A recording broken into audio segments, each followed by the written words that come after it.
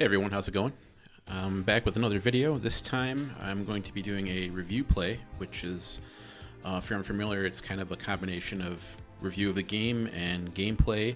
This is going to be a 1 credit run of Spolous, not sure how to pronounce it, but recently just released. It's a free indie shmup, and I will leave a link where you can play it either in your browser or download it. There's an exe file you can download and play it at home. So hopefully you enjoy this. If you download it and try it out, please do let me know in the comments what you thought of it. But anyway, you'll see it's heavily inspired by the Nemesis / Gradius series of games, and I think it takes off of Gradius Rebirth, where it tells you what level power up you're on. So if you notice my speed up icon right now, it says speed up 3, which means I've already used 2 speed ups. So that's where I usually like to keep it. But I do appreciate knowing what level speed I'm at. Similar to all the Gradius games, there is a out in space section before you get to the main part of the level. And this game is no exception. It's very, very heavily influenced by Gradius.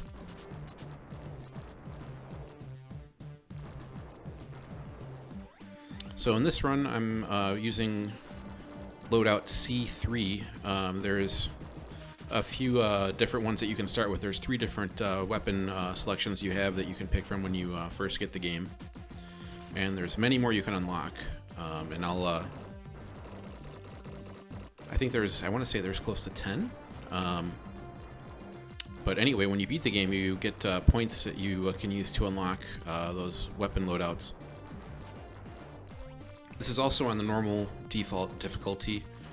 After beating this difficulty the first time, it unlocked a hard mode for this route, which is Route A, or Path A.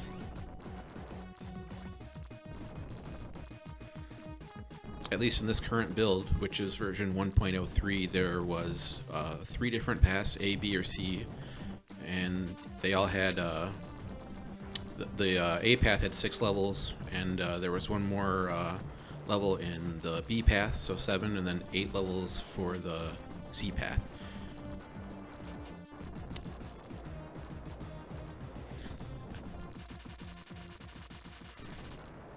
Alright, so this run, I am kind of purposefully didn't want to record a no-death run because I wanted to show you how recoveries are done in this game.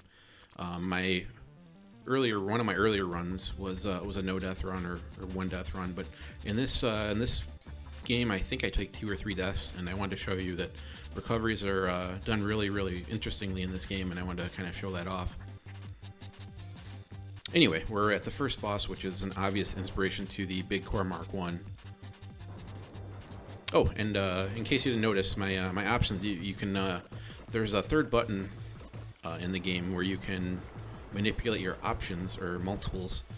So the third button either holds them in place or spreads them out depending on your on what your loadout is. But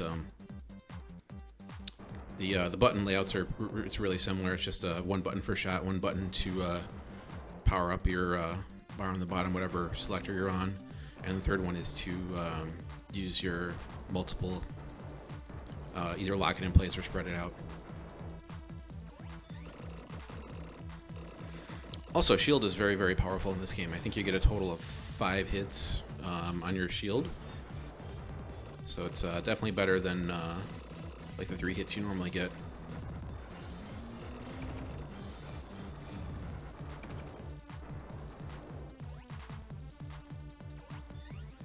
So now we're at 3 multiples. Getting pretty well powered up here. One thing I did want to point out, if you notice past the to the right of where the shield power up is, there's a $5 written in the bottom right there. So that's basically a bonus point multiplier. If you pick up a power up past shield, you're going to get 5,000 points, and that goes up every time you pick up another power up after the bottom one, or after the last one. And this run I kind of went for more of those than I did. I wasn't playing as safely. I wanted to try to collect as many power-up pickups and roll over that power-up pickup as many times as I could to maximize score, just to see what I could do.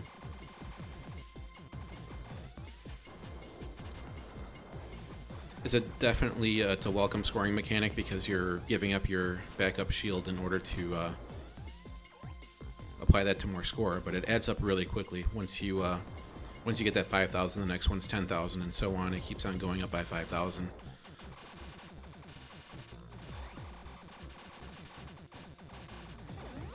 And there's the first extra life at 100,000. The extends are given out in this game at 100,000, 500,000, and 1,000,000. And I haven't scored too much higher than 1,000,000. I don't know if it's possible in any other routes, but that's what the extents I've gotten so far are.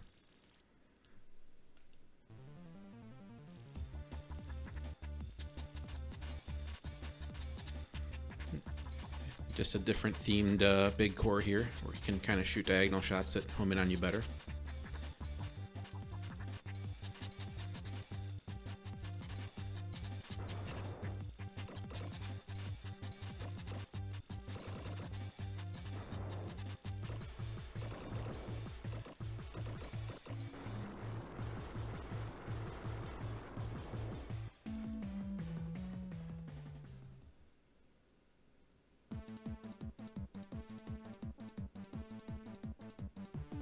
Alright, next level.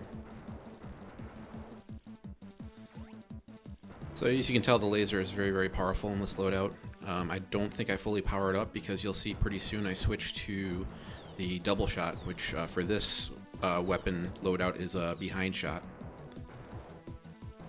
which is very, very useful in the upcoming levels.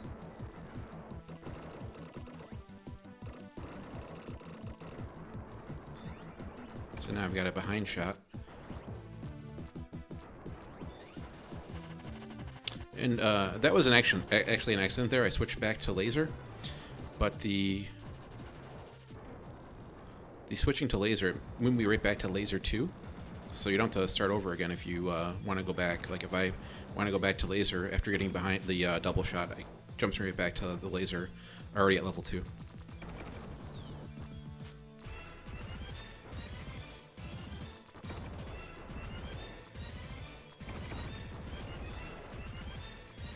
Alright, so now we're at double level 2, which I think is just a faster shot.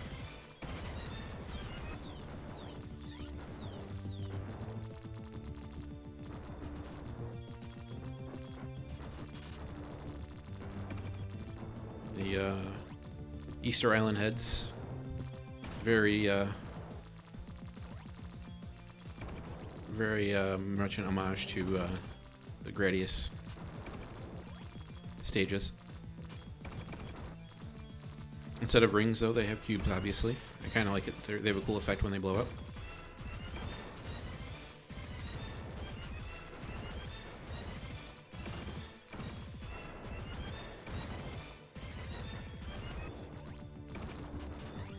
Alright, there's the second power-up bonus.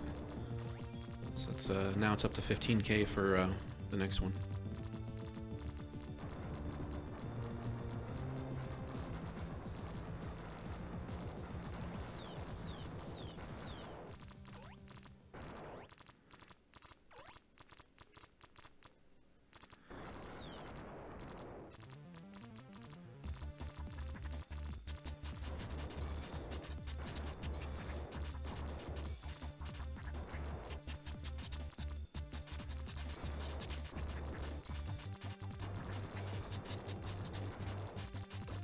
There, I'm just leaving the options in place to take some more damage from the boss there. So if you notice, there's the time limit bar on the upper right corner there. I have not timed out a boss. I don't know if it does anything detrimental to you, or if it just flies away and you get no points. I haven't tested that yet, so if anyone finds out, just post up in the comments and let us all know.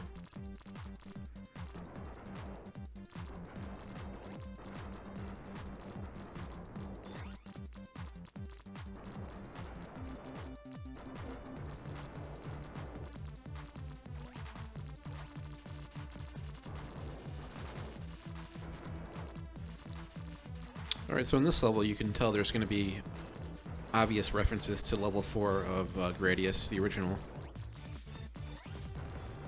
With a couple changes, obviously.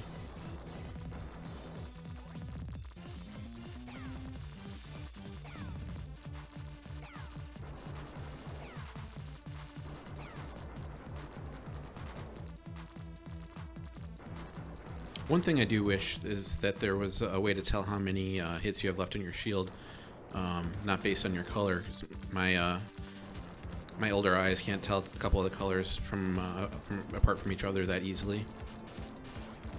So if there's either a counter on the power-up bar or just maybe a reduction in the size of the shield around you, that would be helpful to me. I'm purposely tanking some hits on my shield there to refresh it there. And then I got hit anyway.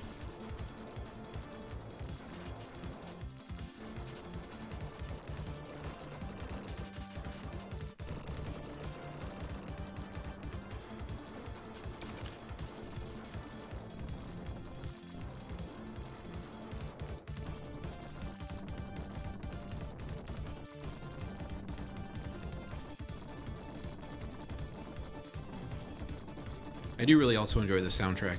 It's definitely more modern, a little more electronic, but I do like it a lot.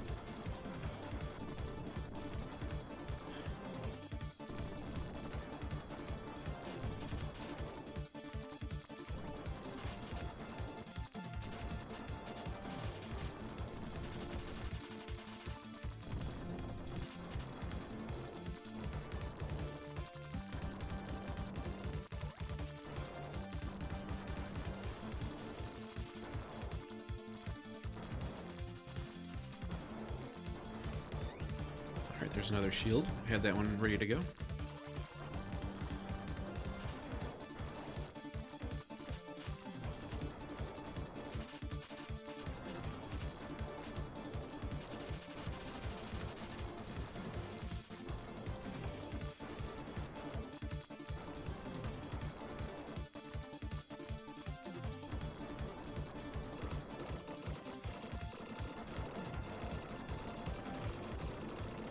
So this is obviously a reference to Nemesis level 5, I believe.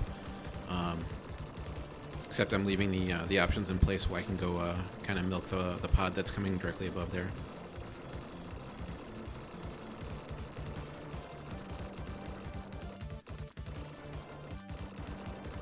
So there's another design choice that I really like, and if you notice, right before bosses, there's usually a short space section that has some of these power-up dropping enemies, and I think that's to avoid, at least to me, it feels like it's there to avoid getting to a boss with just like the pea shooter and no speed ups. So you'll always at least have like a laser or an option or something, so you're not going to run into a boss without any power-ups, and I do like that a lot.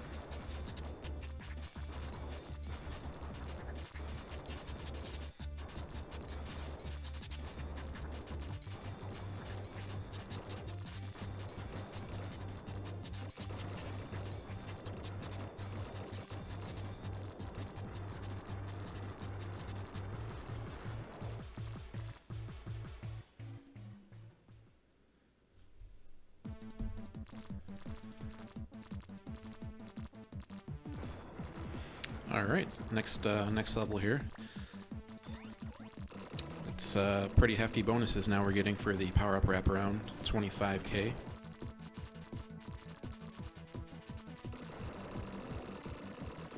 Also, I really do appreciate the arrows warning you when enemies are coming in from off-screen. There's very, very few places in this game where you're going to get just rammed by an enemy that you didn't see coming, and I personally like that design decision.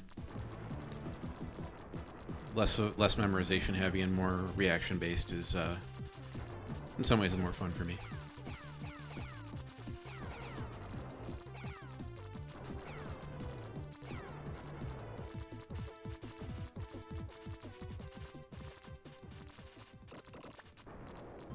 So right here, there's going to be a guy approaching from directly on the top left of the screen that you're not warned about. So the first time I played the game, that was one of the things that that little arm that just reached out to the screen, like I was caught off guard by him, but it's one of the few places where the game can catch you off guard and not warn you.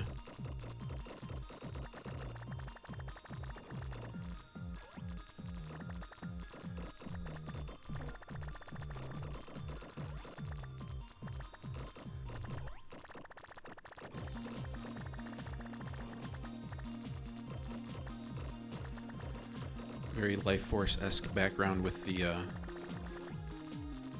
Gradius arm enemies.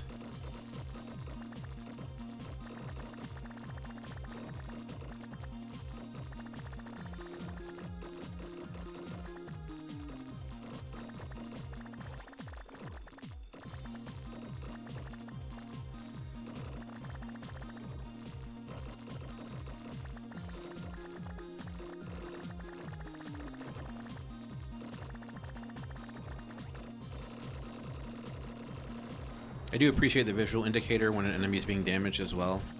There's some games I run into, like 16-bit era especially, where you have no idea if you're damaging an enemy or not, or it's very hard to tell, and that I do appreciate. So I'm trying to refresh my shield here. There we go.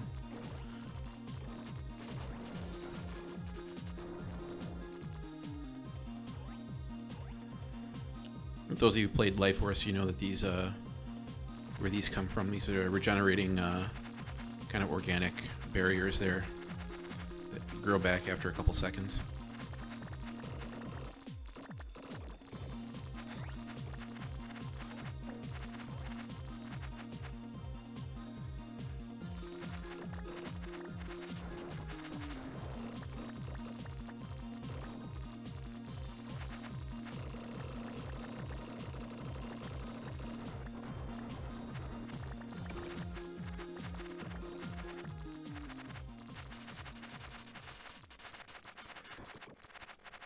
So one thing I noticed this boss coming up here is that there's a very, very long boss timer. So I think the game is basically telling you, yeah, it's okay, go ahead and try to milk some points here at this boss. So I could have definitely stayed here much longer and tried to rack up some more points. But you'll see how slow this timer goes down.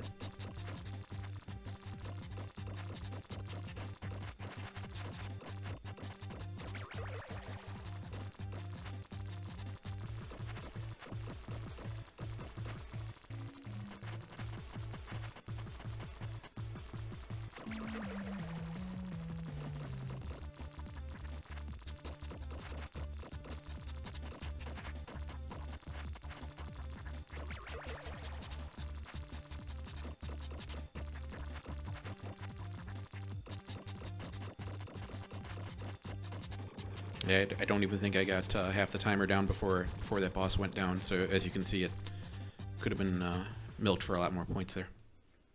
Alright, so we're on to level 6, which is the final level on this route, on this path A.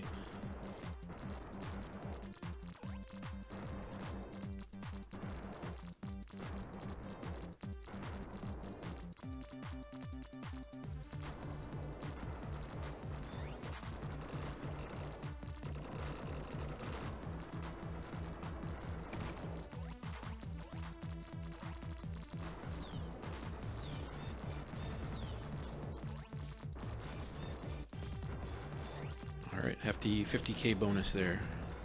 Now we're getting up there in points. So like I said in this run is not a no-death / no-miss run. I did want to show how a recovery would work. But the run I had recorded before this was either no death or 1 death, but it was much lower scoring because I wasn't being as risky with picking up the power-ups, or wrapping around the power-ups to the next bonus.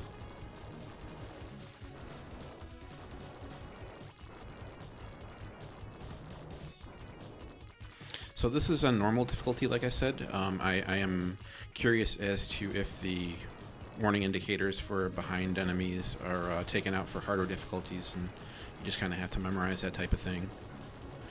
I'm backing myself into the corner here. There's I don't think any way to get out of that, but as you can see, my options were there for me to still pick up, and detonated like a screen clearing bomb when I respawned there. So there's 2 deaths back to back, and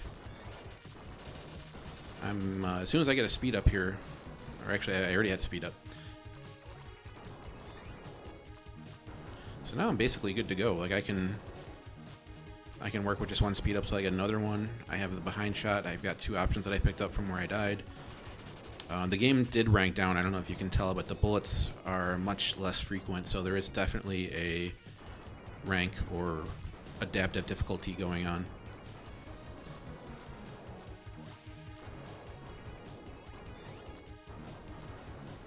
Alright, so that's another death, and got both options back. Got double shot back, got 2 speed ups, and now we're good to go.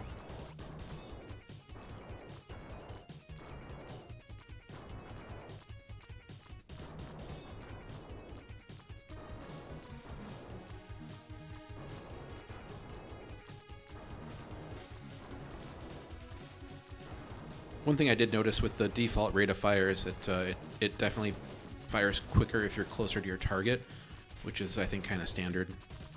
The default rate of fire is fine if you're right next to your opponent. It's pretty quick, actually.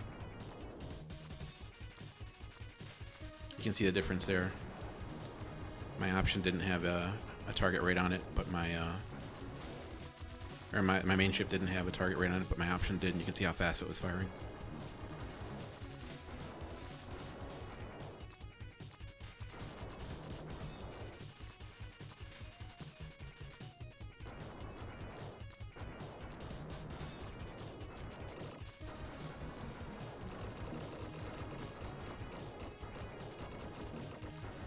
Alright, a bunch of power-ups here right before the end, and I'll explain why this is a very smart decision.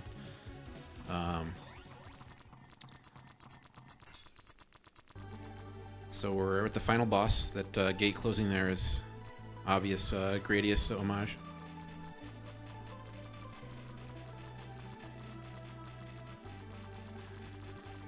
I kind of feel bad this turtle is not really fighting back here.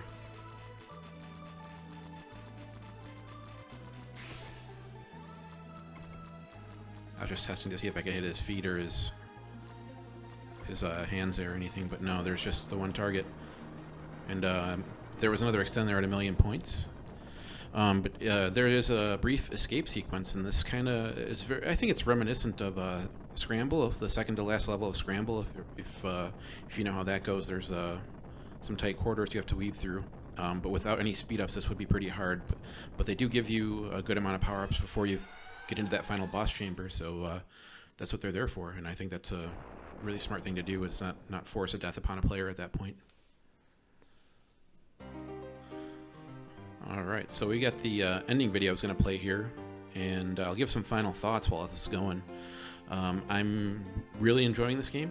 I like the graphic style, I like the gameplay. The gameplay is very, very responsive and easy to get into. I think I beat it the second or third time I played it, but like I said, that was on the A route on normal difficulty, and there's plenty of other routes to play, and there's the harder difficulty that you unlock. Once I beat the A route, it unlocked a hard difficulty for A route, so there's going to be plenty more to do.